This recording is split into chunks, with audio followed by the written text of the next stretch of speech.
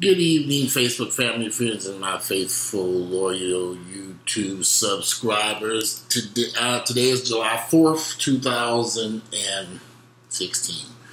So I just got back from the grocery store. You can see my little groceries on the counter. I picked up some tunas and stuff. I sat here all day waiting for my mother. We're supposed to go to Fat Matt's Rib Shack, like we normally do on the 4th of July, and get some ribs. At the last minute, my mother canceled on me. So I ended up going to get takeout, and this is what I had. The remnants of this is a whole fried fish snapper I get from the restaurant up the street. This is my 4th of July dinner. Supposed to be some ribs, but instead I had a whole fried snapper and fried rice. It was really, really good. It was delicious, actually.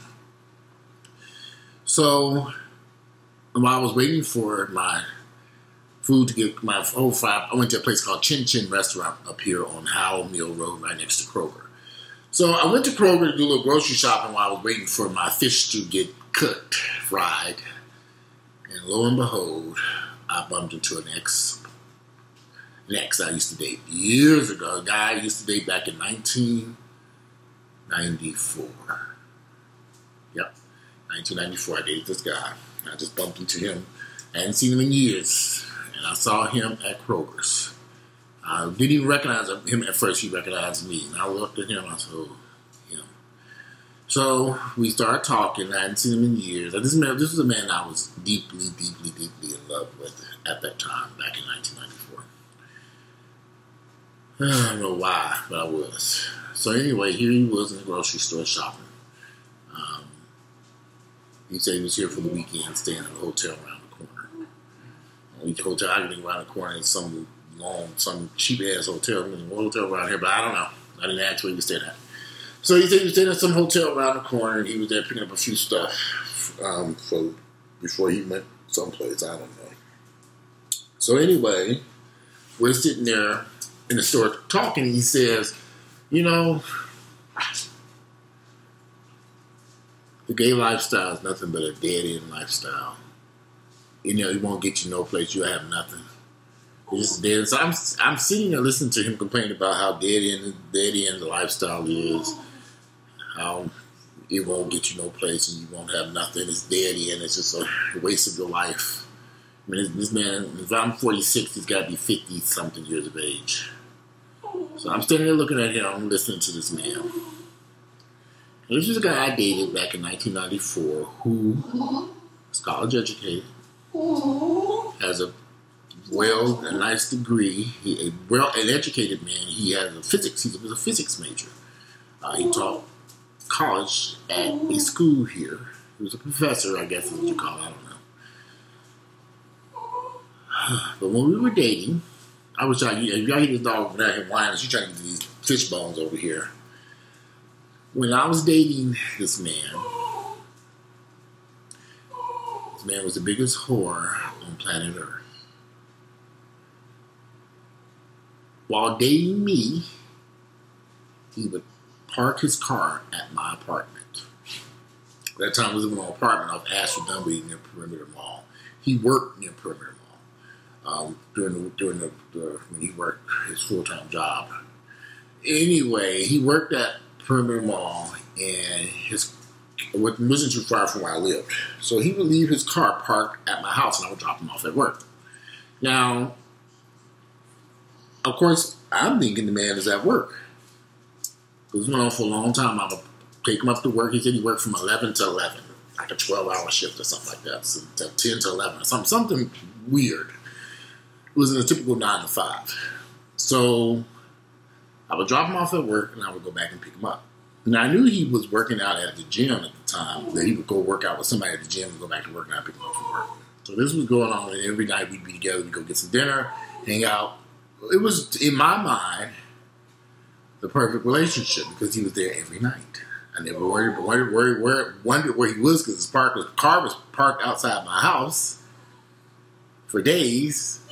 And he worked up the street, and I was taking him to work, so I didn't think anything about what he could be and what he could be doing. I was young too.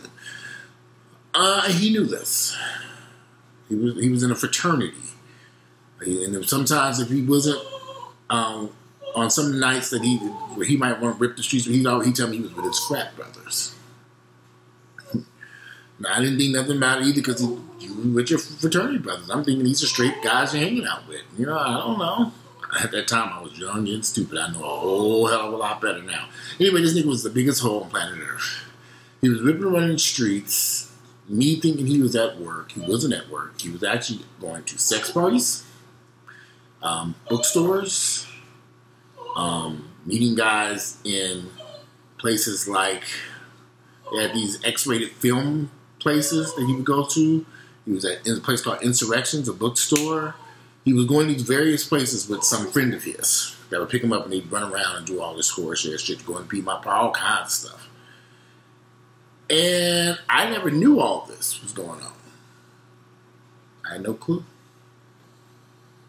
This went on for almost a year that me and this guy was together. And before I began to get the signs that something wasn't right. Now here he is, let's go back to today. He's in the store complaining about the gay lifestyle being a dead-end lifestyle. But look what you chose to do. You chose to be a hoe. You chose to rip and run these streets of Atlanta, chasing behind every nigga that you can get your damn hands on in some very unscrupulous places. The Insurrections, Bathhouse, Bookstore, Piedmont Park, middle of the night. You run around here, mess around with these guys, contracted HIV years after we had broke up. But now, there was another, he used to be a very attractive guy, nice body built. Now his body is a mess, he's overweight, his teeth were rotten. And I'm sitting up there looking at this man thinking, what did you think was going to come out of all this horse ass shit you was running around doing here? What do you think was going to come out of this? So I listened to him bitch and complain about the gay lifestyle being a dead-end lifestyle, and he wished it never, it was the worst thing that could have happened to him. And I told him, I've been with the same man now going on 20 years. We've had our ups and downs. Everything hasn't been perfect. We had homes together, cars together. We still working on some stuff together. We're still battling out. But one thing we do have is love for one another. We wouldn't ripping and running the streets. We wouldn't run to no bathhouses and bookstores and insurrections and all this other crazy mess that you were doing. You set yourself up for failure by running around and participating in that stuff. That's the choice that you made. You need to start making better choices with your life. Something's not right. If you feel that your life is a dead end, then you need to make some changes. I'm a black gay man, and I would never say that I think the gay style is a dead end lifestyle, because it isn't, not to me, because I'm not living my life where it's going to end up a dead end lifestyle. I'm not saying my life is perfect, but I'm definitely not running around and putting my life at risk. I'm not running around to no sex parties. I ain't running around no bathhouses, no bookstores, I'm not on the internet. All this crazy shit that this man has been doing over all these years. But I've heard many guys complain about the gay lifestyle being a dead-end lifestyle. But I only hear from people who live reckless, dangerous, stupid lives.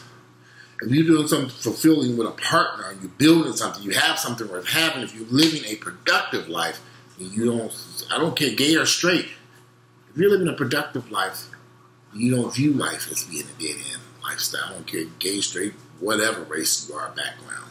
If you're doing something positive with your life, something that you could get up every day and you're excited about getting up out of bed to do, then you would not view life in such a dead-end way. So no, the gay lifestyle, and I hate to use the term lifestyle, being gay is not a dead-end lifestyle. There are many gays living positive lives, doing positive, great things in their lives, and they're not out living some reckless life. Like my ex was doing. Who's now miserable. I looked at that man. I said, I have to finish grocery shopping. So grateful I made the decision years ago to distance myself from him and put that hoe out of my life. After he and I broke up, I ended up going to see a psychiatrist. The situation was so bad. He had got to my mind so messed up that I literally had to go seek help so I can get through that crisis. I'm glad I did seek that help, because he needed the help back then himself, but he never sought any help for his sexual addiction and all these other issues and problems that he was having. That man was probably one of the most handsome men I ever dated, but you guys, I wanted to snap a picture of him, you wouldn't believe what he looked like. And I just sat there and looked at him. It's a shell of what he used to be. All the attractiveness was gone, poof, poof. I don't think anybody, when he was running around being a hoe, everybody was pursuing and chasing after him. Now I don't think nobody would touch what I saw standing in front of me in that story there. That was sad. Anyway, I just wanted to discuss what just happened at the Kroger up the street. I felt sad for him when I walked out of that store. So I saw him walk across the parking lot. He had like a little limp, so something, I don't know, he was kind of limped across the parking lot. Something wrong with his leg or something. I saw him get into a raggedy car. I thought to myself, you done drove to town with that. What have you done with your life? One of the most smartest, handsome, most attractive men I ever dated.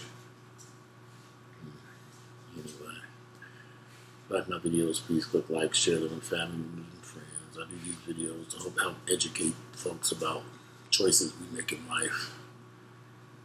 It was discouraging and disheartening to see what I saw this evening. It was because of the choices he made.